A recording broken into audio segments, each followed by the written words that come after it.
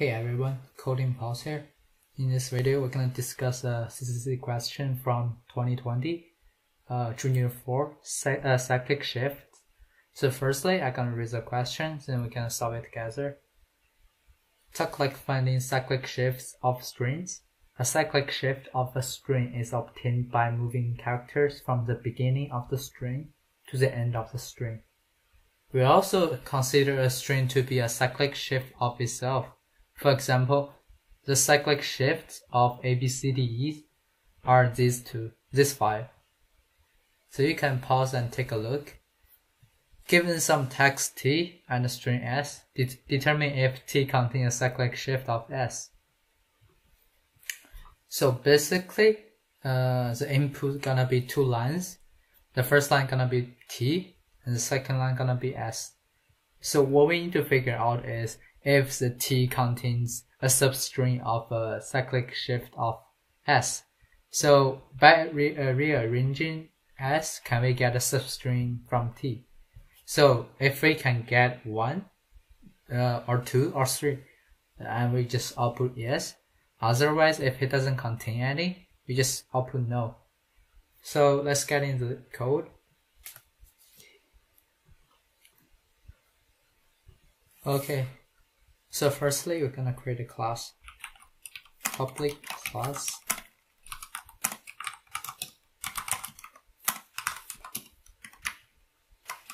We need to name our class main with a capital letter M because that's what online grader requires. And the method, main method.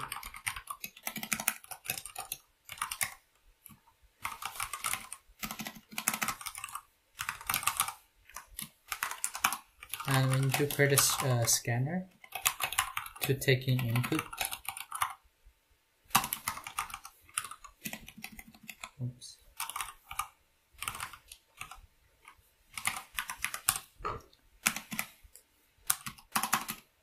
And let's create two strings, T and S.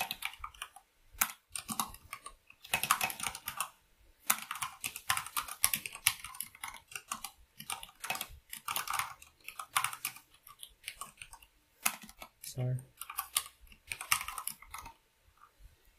Okay, so after taking two inputs, we're gonna create a for loop to go through each of cyclic shifts.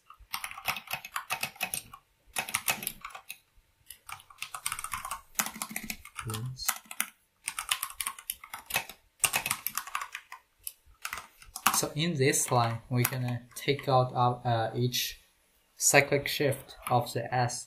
So how we're gonna do that is we're gonna create a string called a shift, and what is composed of is two substrings.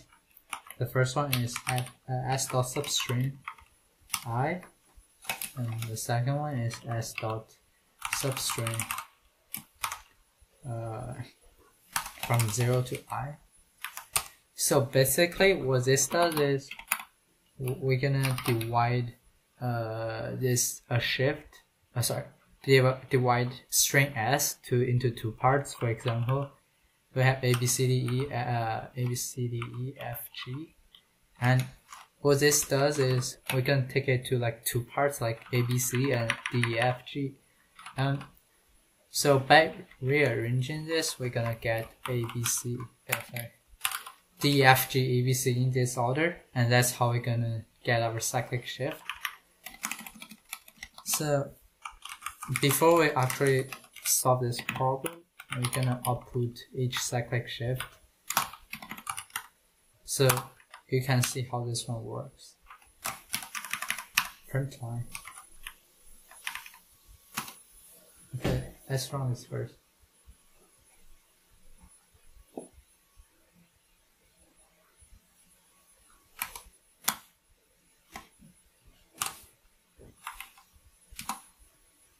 Okay, these five are the cyclic shifts that the problem gave us, and we can see that our program is working.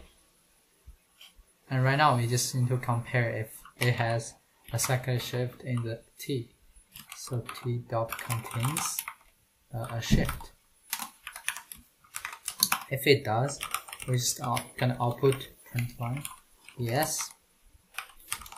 So it means our program, it means the text string T has a cyclic shift of S, and exit the program.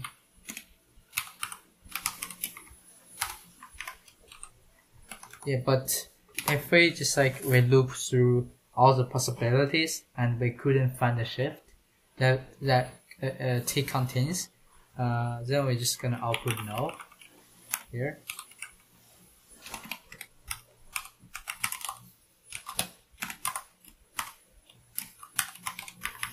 Okay, this is a program, and we're gonna run it with the sample input.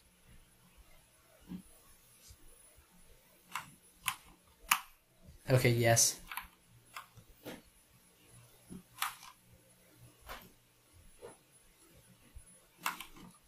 And no. Okay, it seems to be working. And as you can see, it's working. Okay, so right now I'm gonna summarize this video. So basically, this part where in the loop we are just looping all the possibility of the cyclic shift.